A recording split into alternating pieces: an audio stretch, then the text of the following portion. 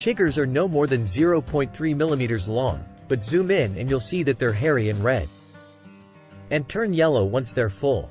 Once chiggers become adults, they have 8 legs, but the young ones that bite you only have 6. And while chiggers do have mouth parts that can pierce your skin, these pinchers are short and not very strong. That's why chiggers bite soft parts of your skin that fold or wrinkle. In the US, chigger bites are most common in the late spring, summer, and early fall. The bugs are active when the ground temperature is between 77 and 86 F, and they can't survive once it gets colder than 42 F. What are chigger bites? Once chiggers latch onto your pants or shirt, they crawl around until they find a patch of skin. After they make tiny holes in your skin, they inject saliva, spit, that turns some of your cells into mush. Why do they do it? To a chigger, those now liquid cells are food.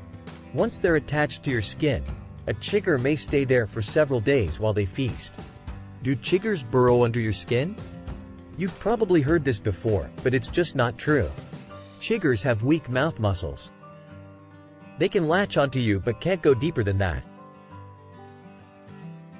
This myth likely started because as a chigger bite gets red and bulges, it can start to surround the chigger itself. What do chigger bites look like? You may see a line of small red spots or what look like pimples, raised red bumps or pustules, pus-filled bumps. Chigger bites can happen anywhere on your body, but they often show up in clusters around your waist or lower legs. Chiggers are so small that you probably won't see them. Although you'll see and feel their itchy bites, they usually don't cause serious harm.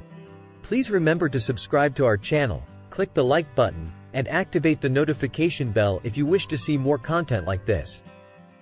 Thanks for watching.